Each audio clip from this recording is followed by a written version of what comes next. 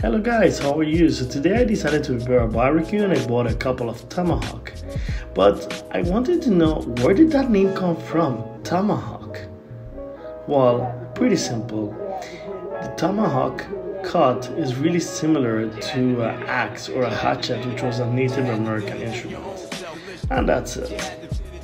Tomahawk is really delicious. Just season it. As you can see, a couple of rubs. I love Weber rubs, but just press that and make it get the flavor. Turn around, season again on both sides, directly to the fire, really hot coals, and there you go. Tomahawk ready with some chimichurri. Hope you enjoy it.